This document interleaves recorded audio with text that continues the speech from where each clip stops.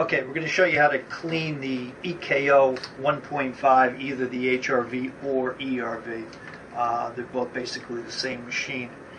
You're going to need either a Phillips head or a number 2 square head to undo the 2 screws down the bottom. Just carefully pull those out.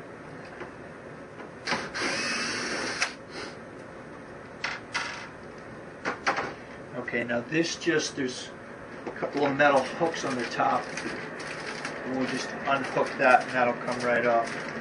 Now my unit's running and it would be a really good idea to turn the unit off. So now if there's any dirt on here, you certainly want to clean this off and make sure that this creates a good airtight seal. This is my demo unit in my office, and I've actually got 4 temperature probes, and I test the efficiency of the unit. So you're going to have 2 filters up top here. One that's going to filter the outside incoming air. You're going to vacuum this and rinse it out, kitchen sink or laundry sink. And then you have one that returns the air from the inside. This will mostly get dust on it.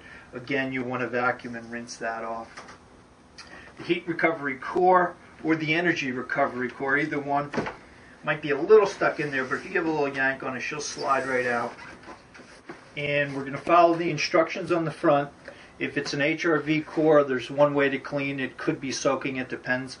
If it's an ERV core, we definitely do not soak it. That we basically brush off, vacuum it, wipe it down, make sure it's clean. But you want to follow the instructions on the core itself. As far as inside the unit, any debris that's in here, you want to wipe it down, clean it up. Every 3 to 5 years, somewhere in that range, depends on how dirty your air is.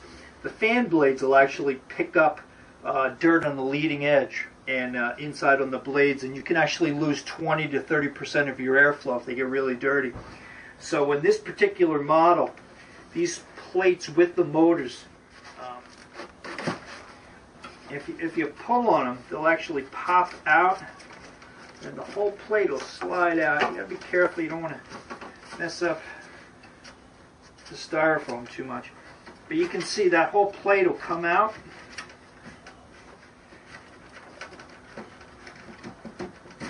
Nice snug fit. There's a wire that holds it in place, but at least here you can get at it, and you can actually take a damp cloth and wipe down, the fan blades here and get off any of that accumulated dirt. And then just carefully put it back in place. Set this bottom edge down in the groove there. There's a groove that it sits in.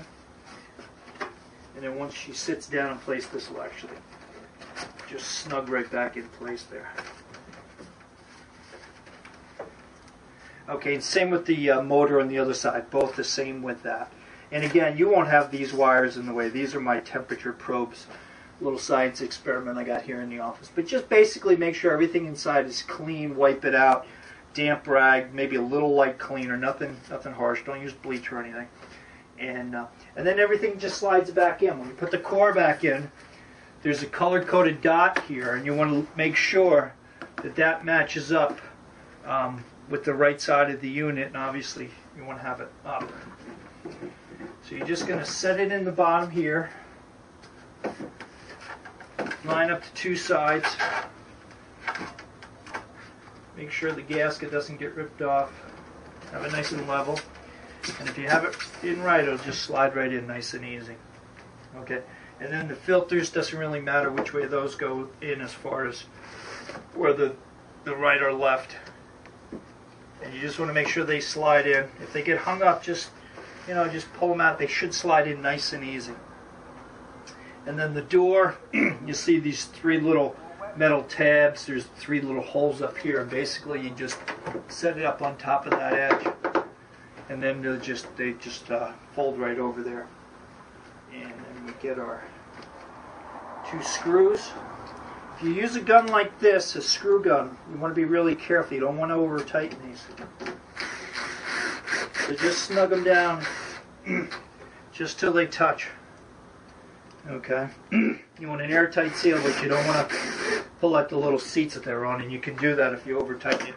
And maybe with just a hand screwdriver would be best. And that's basically it.